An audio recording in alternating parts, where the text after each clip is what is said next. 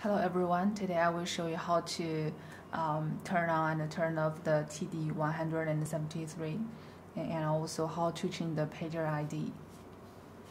And first, it's very easy to turn on. You just put the pagers back on the charging base. It will charge and turn on automatically. Okay, just like this.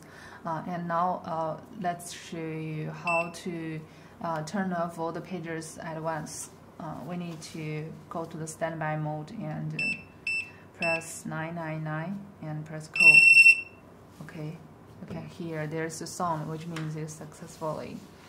Now you can see there are lights on those pagers, which means they are in a charging condition. So after you take it off, it will not light. So you can see there's no light, which means turn off.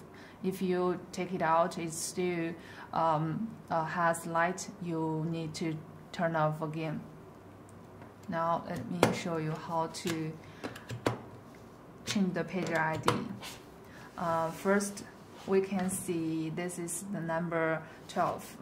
Okay, I will call it. This is the back key. Now call.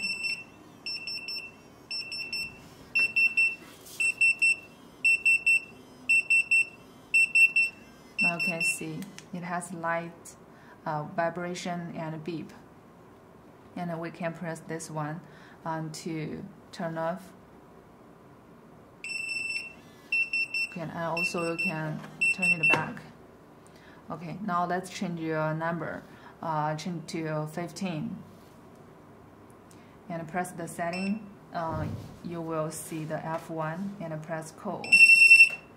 Okay, now you need to take the pager out and set the number and confirm the call in 10 seconds. Okay, you can hear this sound, which means it is set successfully. Now let's check it. Back first.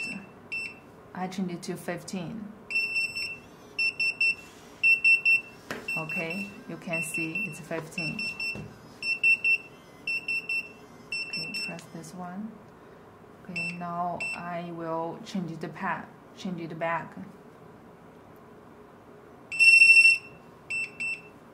12.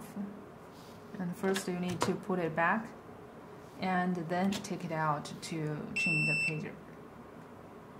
Okay, it's not work, so you need to put it back first and then setting. Take it out. Okay, you can see it successfully. Put it back. Okay, that is how to change the pager ID and also how to turn on and off. It's very easy. If you have any other questions, feel free to contact by support@retekess.com. Thank you.